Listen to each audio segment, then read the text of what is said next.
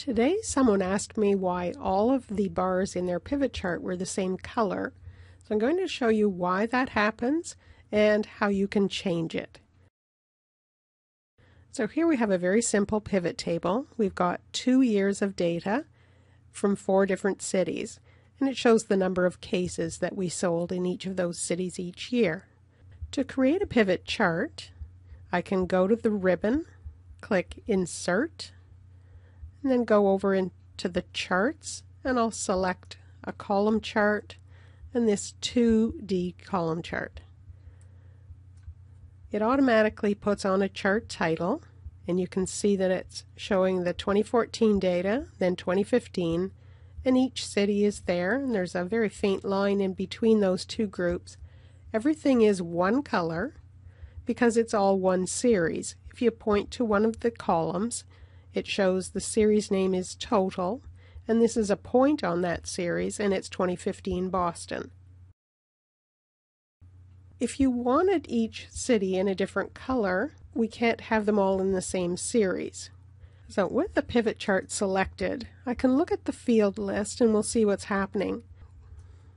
We've put our 2 fields into the row area, and when a chart is selected, it shows you that those are categories.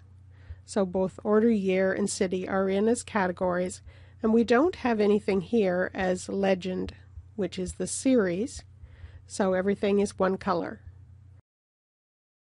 If I wanted to see a different color for each year, I could move the order year into this legend series, and now 2014 is blue and 2015 is orange.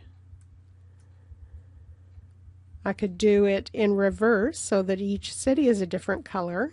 So I'll put city up into the series area and put order year. So now year is the category, so things are grouped by those categories, and there is a series for each city, so each city is a different color.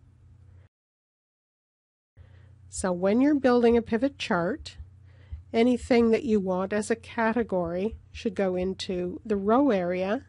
If we go back and click on the pivot table, we'll see that these names change, and now it's rows and columns.